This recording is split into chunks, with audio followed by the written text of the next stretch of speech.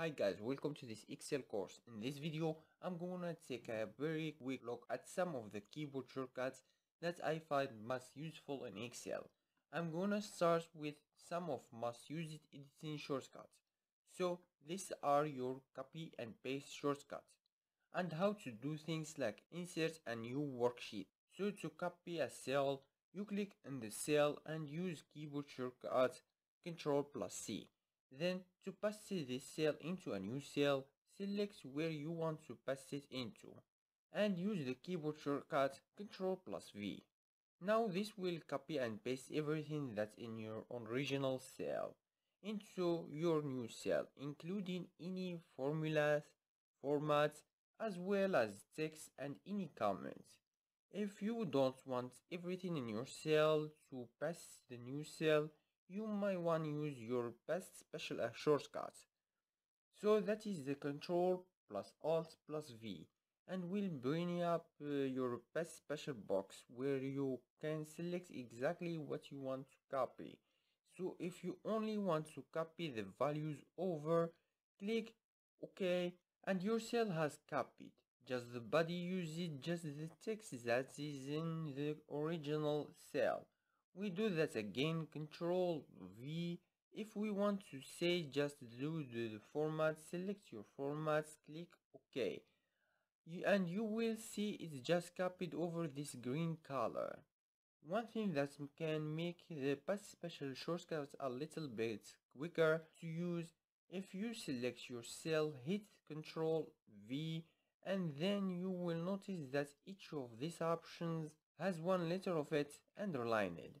So if we click V, it will pop up the values number 1. If we hit C, it will pop up the comments 1. So if you want to paste specially just your values, hit V and then enter and it will do that.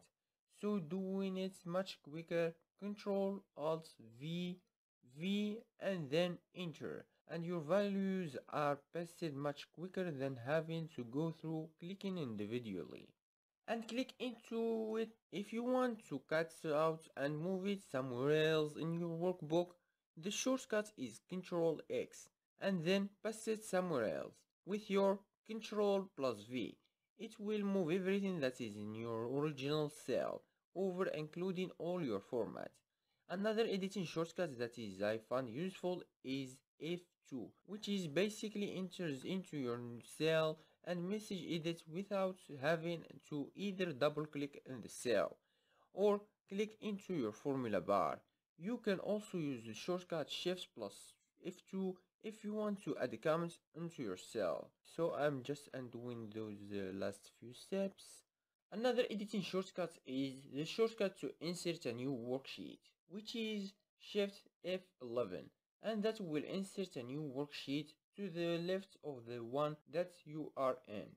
So we'll just delete that again. To final keyboard shortcuts that you should be aware of are those that allow you to copy the cell either above or the left or the one that you are in. So if you hold Ctrl+D, it will fill down, so it will copy exact what is in the cell above and further down.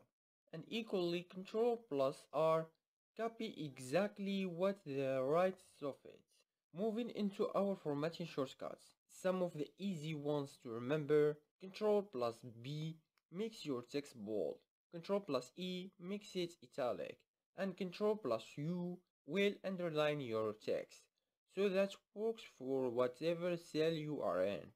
If you select multiple cells, so Ctrl+B, it will make everything in the cells in bold. It's also useful to know how to undo the keyboard, which is Ctrl+Z, and obviously press it as many times as you need to go back a number of steps. If you go back too far and decide you actually want to redo the most recent moves, the shortcut is Ctrl and Y. I'm doing that again with our Ctrl and Z. Another one of the formatting shortcuts that I use most is if we select a cell, go Ctrl+1, It brings up your format cell box, where you can not only select how you want your number formatted, also change the elements of your cell, change your front end here, put borders on cells, change the fill style, or add protection to your cell. This is helpful when you want to prevent people from changing certain things in your worksheet and you want to lock it and have certain cells that can't be changed. We'll touch it again in the lecture video. There are other formatting shortcuts that can be useful for most people. I don't personally use some of these, but if example, if we have 0.5 in a cell and we want to change it into percentage, Control Shift percentage will also not only change the format. I personally find it easier to just use Ctrl+1. Go to my number tab and select what I want. But some people find this other keyboard shortcut useful. So if you would like some more information in this kind of formatting shortcut, move into navigation in your workbook. Obviously, we can navigate with the arrows. So if you have got named ranged in your workbook, I don't currently have any in this, but Ctrl+G bring up the go to box, which can allow you if we have got multiple work tabs, which and say make tabs in them. You can quickly flip between different sheets and find what you are looking for. There are then a quick shortcut for selecting things like in the entire row. So if we click in the cell and hold shift in the space bar, it will select your entire row. And in a similar manner, control space bar, select your entire column. A useful to insert a row in your workbook is the shortcut Control Shift Plus, and you get this insert so you can either just insert your cell or can insert an entire row or an entire column.